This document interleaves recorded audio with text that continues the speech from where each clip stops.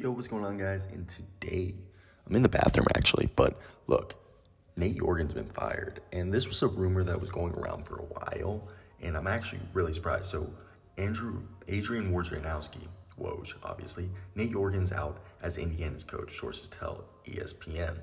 And he continued that tweet with saying, Bjorkgren was informed today of the decision to dismiss him, sources said. He met with management on Tuesday. Pacers are expected to pursue a more experienced, established head coach in this process. Bjorkgren lost the locker room and much of the organization in his 1 year as a coach. Pacers have a roster that should be a solid Eastern Conference playoff team with Sabonis, Brogdon, Caris LeVert, Miles Turner, and TJ Warren, and couldn't move forward with a young coach who struggled managing locker room and staff. Had Pacers began to move towards a rebuild, maybe Bjorkgren had stayed.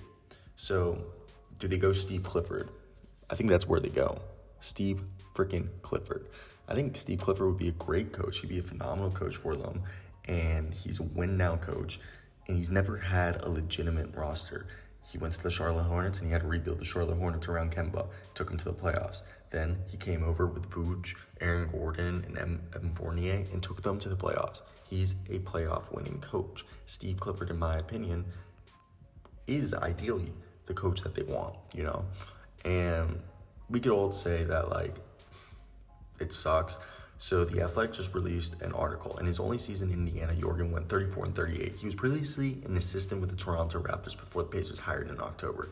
Maybe Nate Bjorkgren goes to the Orlando Magic or back to the bench for the Toronto Raptors. Pacer players, including stars Sabonis and Brogdon, voiced their dissatisfaction with Bjorkgren in general and unhappiness with this down season. The Pacers won their first playing game against the Hornets 144-117, but lost to the Wizards in the second game 142-115 and were unable to secure a playoff spot. So with now that he being fired, I think, look, TJ Warren was gone for the season after only 4 games. Then they traded Victor Oladipo for Caris LeVert. And Caris LeVert, you know, he didn't shake off the rust. The whole year, he was trying to shake off the rust from that major kidney surgery. Jeremy Lamb missed a copious amount of time. Malcolm Brogdon had an assortment of injuries. And Miles Turner was amazing on the year, 3.5 blocks a game, but he missed the last month plus with a turf toe. And then the list goes on. This team was only together, like the whole team, for 4 games, and that's it. And from a distance, you would think that Bjorkgren's return next season would be a no-brainer. They weren't good enough to make the playoffs, but when you're giving star minutes to your bench and missing 2 to 3 starters every game, you would seem warranted to give this guy a second chance. But look, with him getting fired a year ago, the Pacers, who were moved to action, they fired Nate McMillan after it was determined that his old school approach rubbed the best players on this team the wrong way. And another thing was he was 3-16 in the playoffs.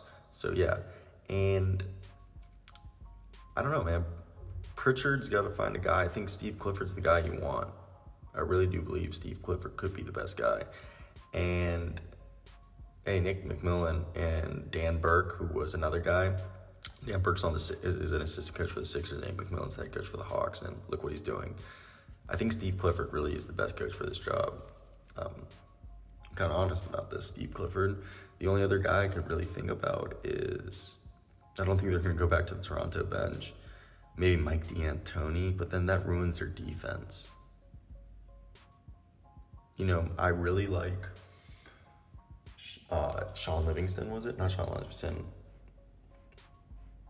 Jerry Stackhouse, my apologies. Jerry Stackhouse would be a great coach. Juwan Howard seems like he's got a lot of pull. I don't know.